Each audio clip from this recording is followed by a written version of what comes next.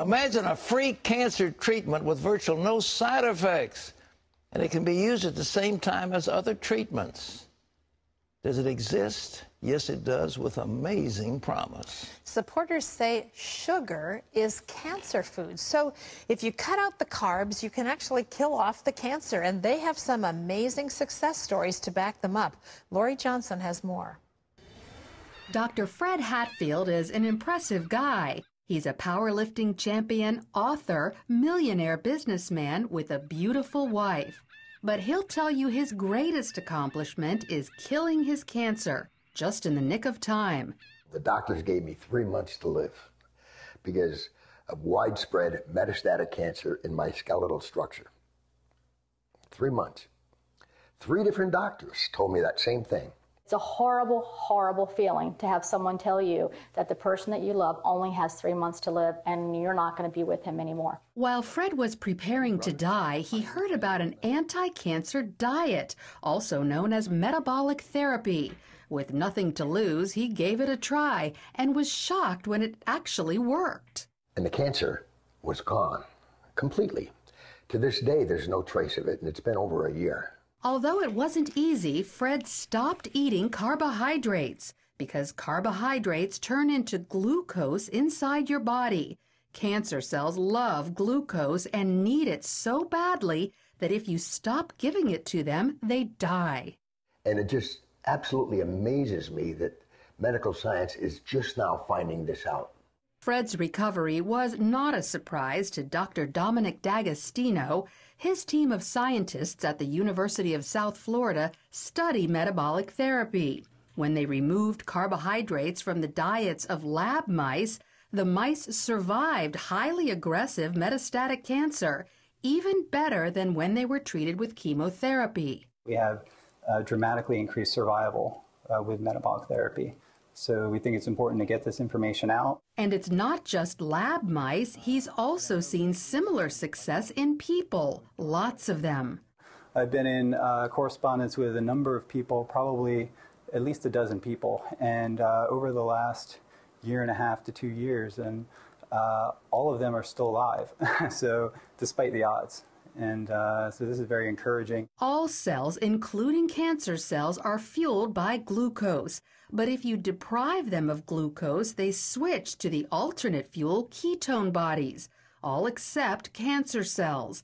A defect prevents them from making the switch to using ketone bodies as fuel, and therefore cancer cells can only survive on glucose.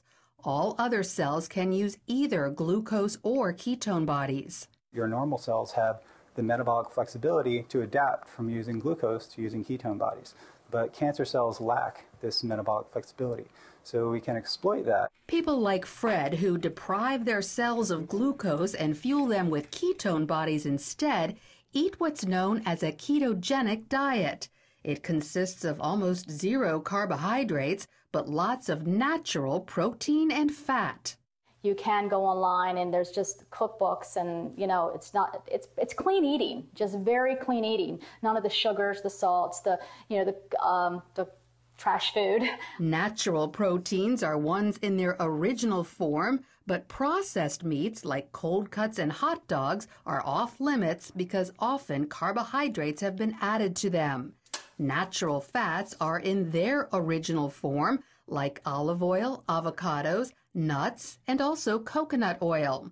But stay away from trans fats such as shortening or margarine, which are man-made. Some people are afraid to try the ketogenic diet because they think all this fat is bad for their heart. But more doctors are now saying natural fat is actually good for you, even natural saturated fat like coconut oil and butter. Doctors like cardiologist Stephen Sinatra. Is cholesterol the major cause of heart disease? Absolutely not. In his book, The Great Cholesterol Myth, he says the real cause of heart disease is inflammation, which comes from eating too many carbohydrates. We need to coach our patients and empower them about the dangers of sugar. Unfortunately, they're not hearing that. They're hearing the converse, the dangers of fat. Fat is healthy for you.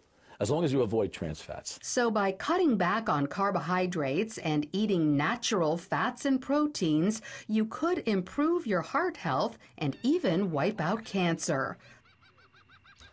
Amazing. Our reporter, Laurie Johnson, is with us. Laurie, why isn't the medical establishment shouting this from the housetops? It's fabulous. 2 words. Drug companies. He said drug. Now, we know how expensive this kind of research is, and who normally pays for medical research? The drug companies. The drug companies. Yeah, and sure. why do they pay for the medical research? Because they're usually testing a drug, and if the research goes well, then they'll make a whole pile of money on that drug when it's approved. Well, this is a diet. Who's going to make money off of a diet? So they're not testing it The olive to oil its suppliers extreme. aren't going to have a cartel. The olive. Exactly. Yeah, okay. And, you know, talking about this cancer story, just a short time ago, I received word of a woman who had cancer of the salivary glands and was getting ready to have surgery, disfiguring surgery on her jaw. She went on the ketogenic diet, and now she doesn't have to have the surgery. And the ketogenic diet has been a godsend for children with epilepsy. Now, I've already done a story on this. It's been a couple years, and for folks who didn't get to see it, I went up to the Mayo Clinic and interviewed parents of a little boy who was having 100 seizures a day. Nothing was helping him. And then one of his doctors said, hey, maybe the problem is glucose. So they took him off carbohydrates, and his seizures stopped like that. Incredible. And now kids all over the country are on the ketogenic diet, kids with epilepsy. At least 20 years ago, there was a diet that you did ketosis, and you had those urine strips, and they had to turn blue, purple, whatever it was. Yes. But to see if you're in, quote, ketosis. But as I recall, my joints got sore, and some bad things happened. It wasn't always sweetness and light with that. Well, it's not real simple, and I have tons of information and lots of links on our website if people are interested in going on it. At first blush, I would say maybe you weren't eating enough fat. You know, a lot of people think the ketogenic diet is all meat, but it's really a lot of fat, too.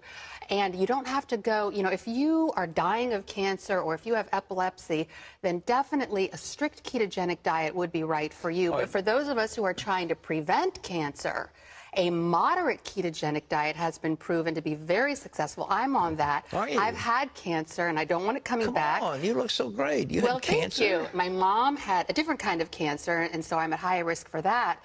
So I'm on a moderate ketogenic diet, which allows for more carbohydrates than the strict ketogenic diet, but fewer than the average American eats. The average American eats about 60% carbohydrates, and a moderate ketogenic is about 25% carbohydrates. What are some of the little hidden killers that are out there that we're not even aware of? Yeah. Well, topping the list for sure are the trans fats. Yeah. We've talked about this before, but I really don't think people are getting the message. Anything, you look at the label, anything that says hydrogenated, that's a trans fat. Those are molecularly just one molecule away from plastic. Your cells cannot communicate when you're eating trans fat, and they are in everything. And then we've also talked about the high fructose corn syrup, the sugar, which is in everything. Well, and those two things are the worst. You're eating standard bread. They've got corn syrup in it. Everything's got corn syrup in it. That's right. Well, how do you, I mean, you've really got to be a detective reading all the labels. Right. Well, you know, it's the same way with a lot of things in our society. I mean, it used to be you could just turn on the TV and watch whatever's on. Now you have to be more discerning. That's right. Used to be you could walk into the grocery store and just eat anything that was on the shelf. Now you have to be more discerning. Well, we did a feature here and held up the cans of soup on MSG, which is an excitotoxin. Does that have any bearing on all of these things you're talking about? The MSG and yes, they have come out with all kinds of research about how bad that is. And if you go on our website, cbn.com, there are a list of things that contain MSG, hydrolyzed yeast extract. The rule of thumb is if you don't know what it is, don't eat it. If it's a chemical name. Butter. Yeah. All right, I got you. Olive oil. But I do want to say, I have a lot of information on our website about the ketogenic diet, a strict ketogenic diet for people with cancer, and epilepsy, or a moderate ketogenic diet for people who are wanting to prevent cancer. And you know how I was saying in the story there are no side effects? There actually is one side effect of the ketogenic diet. Makes you thin. You lose weight. You got it. You got it. Because that glucose, your body has to burn glucose before it burns fat. So if you've got all that glucose in your blood, it's never going to burn that fat. You say it's the fat that keeps your, I mean, the joints swell. The joints get, with too many of these ketones, it's like the sludge in a furnace. You've got to burn it up cleanly. And it takes the fat to do that. It sure does. Okay. And really, it's recommended that if you're going to go on the ketogenic diet, learn about it first. And again, I have a lot of links on our website where people can, you know, read certain books about it and find all about it before they try it. I've watched people that we love wasting away with cancer, and you're praying and asking God to heal them, and the healing doesn't take place. And that stuff is just, it's like a killer. And if this thing would kill cancer, that would be the most wonderful thing. I mean, what Absolutely. a boon. I believe it, and that's why I'm on it myself, to prevent it. I'm very inhospitable to cancer cells. If they want to come visit me, I am not going to feed them. Kill them all. All right. Laurie Johnson. Ladies and gentlemen, you can look up her website. What, Laurie Johnson? It's actually cbn.com, and this story will pop up. And there are all kinds of links and information, cookbooks. You can even cook things like cupcakes and breads on the ketogenic diet because they use special ingredients. So for the kids who have epilepsy, that's especially nice for them. My soup, my minestrone soup, has absolutely none of these nasty things in it, and it is so good for you. It also has a little olive oil, too.